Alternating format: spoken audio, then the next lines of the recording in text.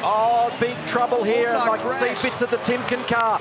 So Coulthard has come undone big time in the Shell V-Power car. This is going to be a safety car for sure.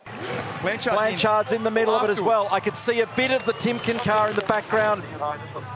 Jack LeBrock here as well. Percat's car. Oh, I can tell you what the something was. It was the entire right-hand side of the car being plucked out. It was Fabian by himself. It was a massive moment for Fabian on the replay, and it's grabbed Percat, who had nowhere to go, and now they're bringing 97 in, so that's critical. We need to see 97 because they've brought Van Gisbergen in. He's currently second on track. Van Gisbergen is back there. That hit really hard. Did you believe that?